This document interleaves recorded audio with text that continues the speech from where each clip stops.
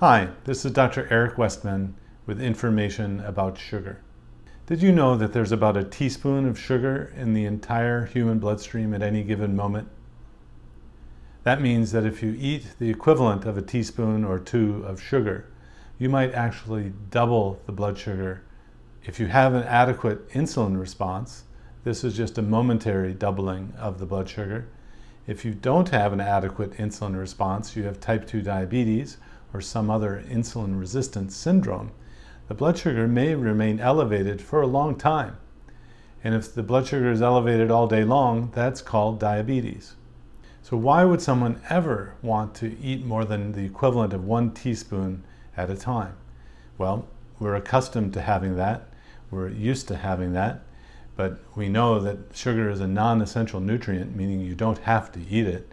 So if you have a particular problem with the blood sugar, then be very careful about the amount of sugar that you eat. The calculation is not hard to do.